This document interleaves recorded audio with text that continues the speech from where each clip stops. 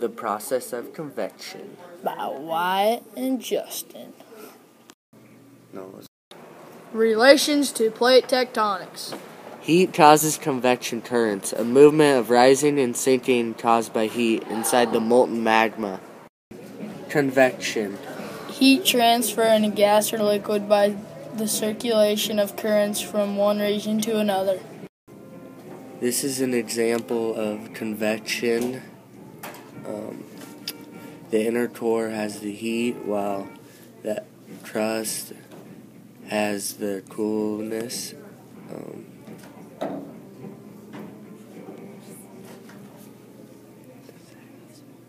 The molten rock moves in like a continuous circular motion.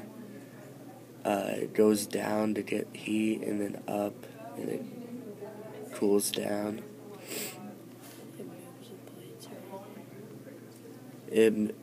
This is related to plate tectonics, as when it moves up, then the plates either spread apart, go under, or slip. This one's a divergent boundary, as it's going to go apart. And those form rifts or volcanic islands.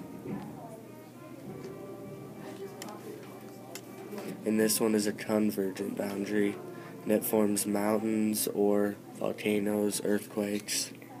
The plate goes under, and then the other one goes over, just like that. Relations to plate tectonics. The Earth is spherical, and convection currents occur in all parts of the mantle. Plates dragged away from one side will also collide on the other side. This leads to different types of plate movements all over the Earth's surface. Hey Justin, where does convection occur? Convection occurs in the mantle. As the colder magma falls, it heats up and then rises again. Interesting facts about convection. Convection is a theory that shows plates move. Convection also takes place with the sun. Convection helps to make the Earth livable by removing excess heat from the surface. The